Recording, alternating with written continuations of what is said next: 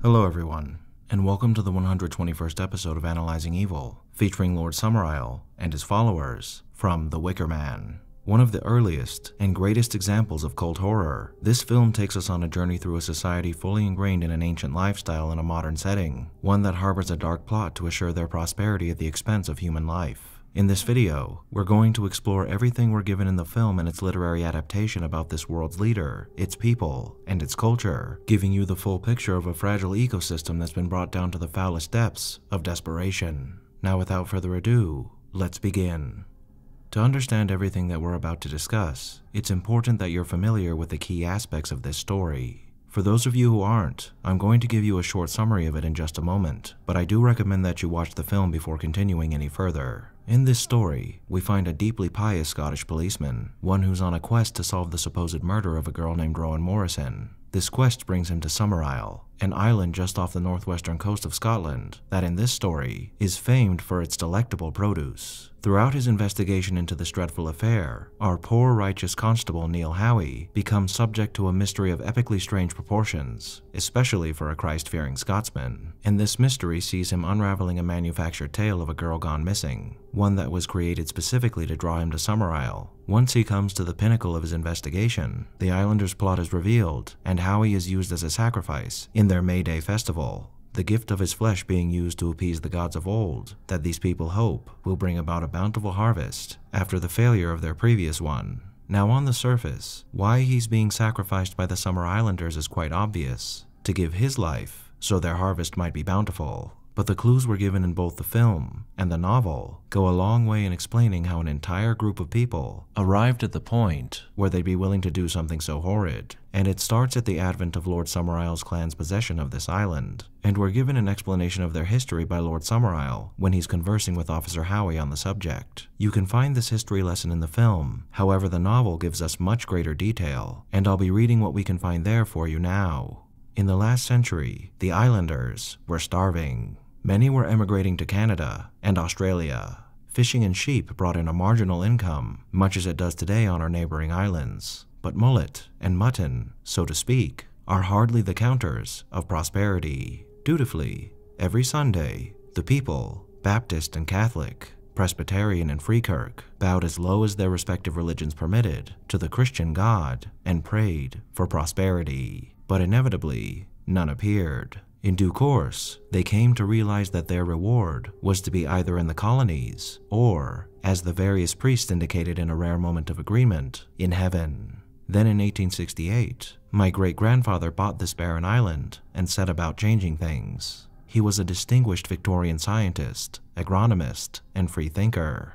Look at his face. How formidably benevolent he seems, essentially the face of a man incredulous of all human good. Lord Summerisle indicated a large oil painting hanging in the place of honor above the fireplace. Howie rose and looked at the picture with distaste. It showed a haughty Victorian figure of Lord Summerisle's stature, but with a face almost entirely obscured by mustache, eyebrows, and whiskers. "You are very cynical, my lord," was all Howie could find to say. "I simply know my family, Sergeant," said Lord Summerisle. "But let me show you what he did." He steered the sergeant away from the picture and towards a door at the far end of the room. Together they marched through a huge dining room and out onto a terraced garden facing the sea. What had attracted my great-grandfather to the island, apart from the profuse source of wiry labor that it promised, was the unique combination of volcanic soil and the warm Gulf Stream that surrounded it. He paused for Howie to take in the fecund scene. Palm trees nodded in the breeze, and a magnolia was in full bloom. "You see, Sergeant," continued Lord Summerisle, his experiments had led him to believe that it was possible to induce here the successful growth of certain new strains of fruit that he had developed. Howie gazed around at a row of glass cases, containing here a growing graft, there a shrunken apple, apricot, or pear, with its history plainly marked beside it. Clearly this was a kind of museum dedicated to Lord Summerisle's family's achievement. And so you see, Lord Summerisle was saying, with typical mid-Victorian zeal, my great-grandfather set to work. But of course, almost immediately, he met opposition from the fundamentalist ministers, who threw tons of his artificial fertilizer into the harbor on the grounds that if God had meant us to use it, he'd have provided it. My great-grandfather took exactly the same view of ministers, and he realized he had to find a way to be rid of them. The best method of accomplishing this, it seemed to him, was to rouse the people by giving them back their joyous old deities. So he encouraged, as it were, a retreat down memory lane, backwards from Christianity, through the ages of reason and belief, to the age of mysticism. No, these islanders needed little urging. My great-grandfather simply told them about the stones, how they, in fact, formed an ancient temple, and that he, the lord of the manor, would make a sacrifice there every day to their old gods and goddesses, particularly those of fertility and fruitfulness, and that as a result of this worship, Lord Summerisle sounded more and more as if he were talking from a pulpit. His gestures were sweeping, as if he were addressing his islanders en masse, as how he had no doubt he often did. The barren island would burgeon and bring forth fruit in great abundance. For an atheist, great-grandfather had a singularly biblical turn of phrase, don't you think?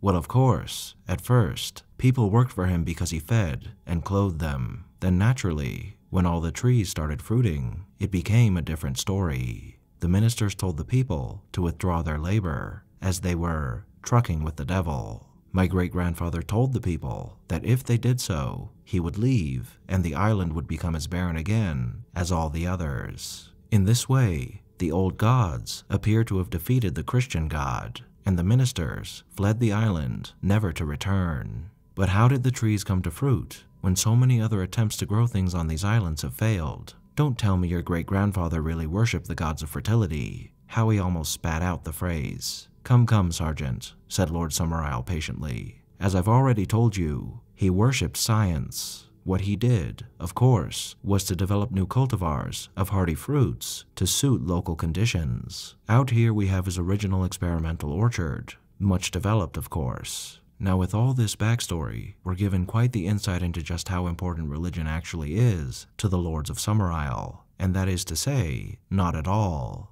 The advent of ancient pagan religion upon this island was nothing more than a clever ploy by a brilliant man to both eliminate his competition in the form of Christian ministers and assure the loyalty of his populace through his implementation of and adherence to a system that, as far as they knew, brought them immense fortune. And as the current Lord Summerisle remarks during this conversation, it was quite the easy feat to accomplish. The people, said Lord Summerisle, were persuaded that your God, the God of the Christians, the Jews, and the Muslims, had become less powerful than the old gods who still lived on in the woods, and the water, and the fire, and the stone. That's how, after 1600 years? You're joking, laughed Howie. For the first time in their interview, Lord Summerisle looked angry. Howie decided to humor him. Who did it then? Who persuaded them? He asked dutifully.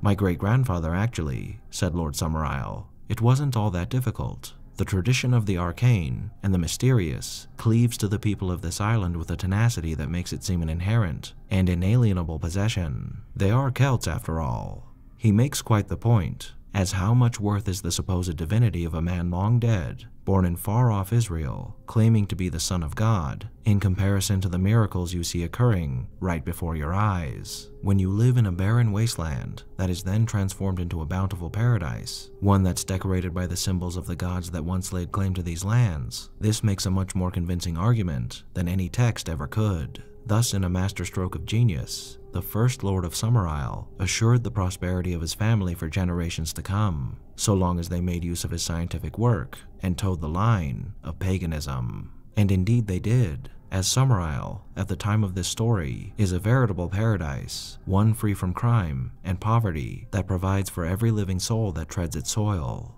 Living is a key distinction here. However, we'll get to the dead in just a moment. First, let's talk a bit more about this faith and the people who practice it. Centered around the cycle of life and reincarnation, the Summer Island religion is mainly concerned with that which gives life and nurtures it, the reproductive cycle. Throughout all levels of life on this island are found sexual and mystical symbols, lessons in school, songs in taverns, foreskins in the apothecary's shop, and fertility rituals undertaken by young women around a fire in the midst of a stone circle. Needless to say, the island is rife with them. So with these things in mind, is there anything necessarily wrong about the way these people practice their faith? Maybe. Centering your society around the reproductive cycle isn't a bad thing, as sex and reproduction are quite a big part of life, but this is only okay as long as it isn't exploiting anyone's mental and physical well-being, bodily autonomy, or free will. And while that sentiment applies to all people, it's more so important that the youth aren't exploited in this way. And whether or not the children of Summerisle are is up for debate. There are a few moments in the novel and in the film that might call into question these people's grooming of children into sexual acts at a young age. And while any society is free to operate as they wish, I think, or rather hope, that everyone watching this video can agree that this type of moral foundation is deplorable and heinous. We're never given any concrete indication that any abuse or coerced adolescent copulation is occurring, and if the Summer Islanders are only teaching their children to embrace their sexuality rather than fear it, as many societies do, that's a different story, as this would be equivalent to having sexual education class, but instead of it being one class, you're given a constant education in it. But I'm not sure what their true intentions and actions are. So what do you think? Is this type of evil ingrained within the people of Summerisle, or are they free thinkers? Let me know down below. So this is essentially how this society operates. But now let's take a look to see how the reigning monarch of Summerisle chooses to embrace his religion. Now, as you heard earlier, Lord Summerisle is quite aware that he owes his and his family's success to scientific innovation. Even if that's the case though, it would seem that the current Lord Summerisle has in part taken to the beliefs that his atheistic progenitor used as a tool to control his holdings. During that same conversation I quoted earlier, we're given a bit of insight into Lord Summerisle's personal feelings regarding his religion, and they're given to us when he comments on the girls dancing naked around the bonfire in the stone circle. They do so enjoy their divinity lessons, he said, gazing out the window with an affectionate smile. But they're naked, cried Howie. Naturally, said Lord Summerisle reasonably. It's much too dangerous to leap through a fire with your clothes on. What kind of religion can they possibly be learning, jumping over bonfires naked? Demanded Howie. Parthenogenesis, said Lord Summerisle, ringing the word out in his beautiful voice. Literally, as Miss Rose would doubtless explain, in her assiduous way, reproduction without sexual union. What nonsense is this? Maddened by this smug lord of the manor telling him, Neil Howie, about religion, of all things. You've got fake biology, fake religion. Sir, have these children never heard of Jesus? Himself the son of a virgin impregnated, I believe, by a ghost, said Lord Summerisle very quietly, but distinctly. Howie not only looked outraged, but was dumbfounded. Lord Summerisle motioned him to a chair. Do sit down, he said to the sergeant. Shocks are so much better absorbed with the knees bent,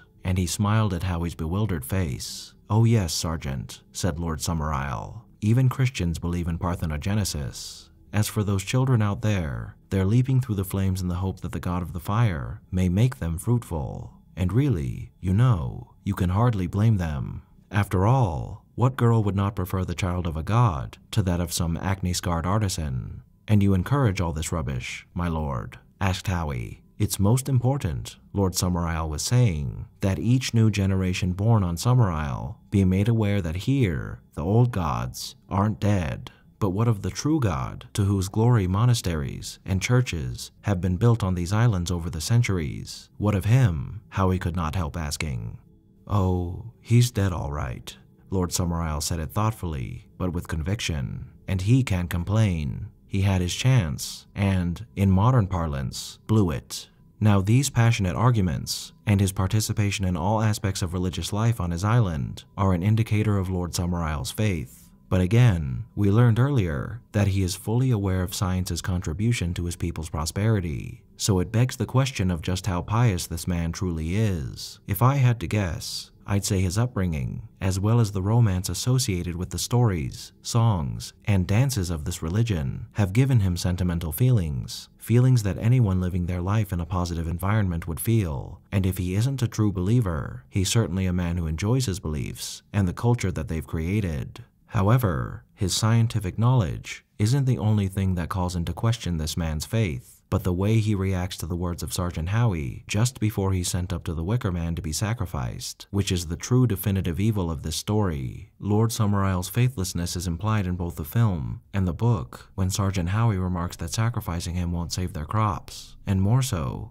when it doesn't, that they'll be forced to offer another sacrifice, asking these people how many would need to come after him in order for the crops to grow once more. This line of thinking unnerves Lord Summerisle. He knows full well that it was his ancestors' scientific ingenuity that caused this island to prosper, not the worship of any god.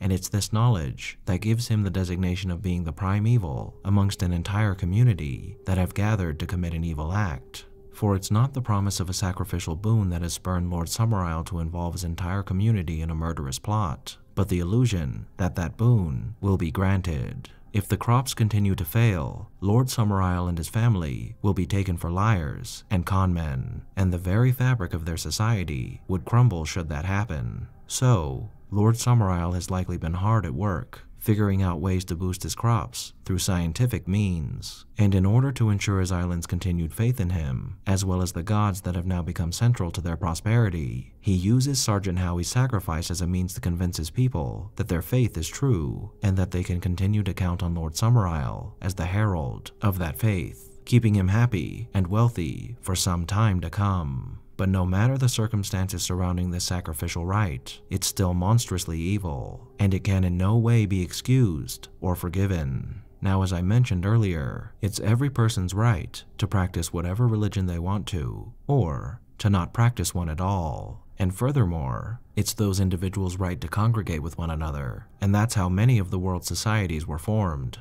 However, a large majority of these religions and societies were created long ago, and as a consequence, most, if not all of the religions that can trace their lineages back thousands of years, condone some pretty grisly practices. You can find horrid things within the sacred texts of Christianity, Judaism, Islam, Hinduism, and even Buddhism, and you can definitely find horrid things that people who practice paganism did throughout our history, a sample of which were given in this story. With that in mind, it's not so much the Summer Islanders' religion that's the problem in this film, it's their willingness to adhere to the more archaic aspects of their religion. Any non-fundamentalist, level-headed, modern practitioner of any of the religions I listed above would never dream of abusing others because of their religion, and it's perfectly fine for a person to hold those beliefs as long as they have the wherewithal to not tread the same path that their ancestors might have, because violence is still violence, and murder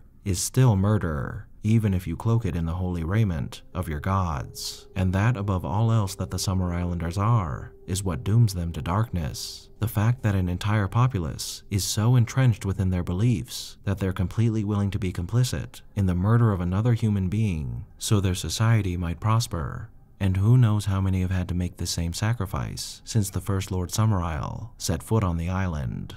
In the end, this is a lesson in the dangerous power that a people shown prosperity through divinity can hold. And though this island may be full of smiling faces, dancing bodies, and voices heralding the sweet onset of summer, each and every one of them are nothing more than vessels holding souls warped by evil. Thank you all for tuning in to this episode of Analyzing Evil, and I hope you've enjoyed. What are your thoughts on the Wicker Man? Did I miss anything? Let me know down below, and leave a suggestion for a villain you'd like to see featured while you're at it. If you like this video, hit that thumbs up button, and make sure to subscribe if you haven't already. A big thank you to my subscribers, to my patrons, and to anyone who's decided to honor me with a super thank. And a most vile thank you to those whose names you're seeing on screen now.